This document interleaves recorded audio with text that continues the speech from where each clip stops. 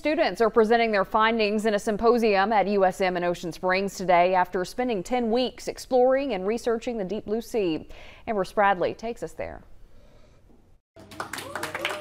An exclusive summer internship program is coming to a close for 10 new ocean explorers with a presentation of what they learned. They've gone all over the country, they've worked with so many different people, and I'm learning so much from them. The students are from Tuskegee University, a private historically black university in Alabama. Through a partnership with USM and NOAA, the students deployed across areas of Rhode Island, New Hampshire, Massachusetts, the Pacific Ocean, Gulf of Mexico, and right here in Ocean Springs for 8 weeks, each assigned to conduct deep ocean research with a mentor. Our part is to work towards achieving NOAA's mission of diversifying its workforce. Intern Micaiah Coleman was assigned to map the seafloor of the Gulf aboard USM's research vessel Point Sur. Basically, she tried to build a very detailed map of a portion of the Gulf. Chief Scientist Dr. Leonardo Macelloni was Coleman's mentor. They were at sea together for about 15 days. Unfortunately,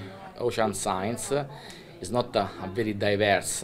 Before this program, I never had the chance to work with an African American, and I have been teaching for 20 years. Another student, Devin Angeletti, investigated bacteria interactions, specifically the impact of temperature on phytoplankton. This is all new to me. Phytoplankton is not my field. I'm an animal scientist. I work with land animals. So diving deep into this new principle is really exciting. It goes to prove the fact that if given the opportunity, these students can rise to it and also do very well. Ramble Onkuma is with Tuskegee University. Their collaboration with USM taking shape during the pandemic with the mutual goal of expanding horizons. Representation in all aspects of life is very critical for enrichment. In Ocean Springs, Amber Spradley, WLOX News Now.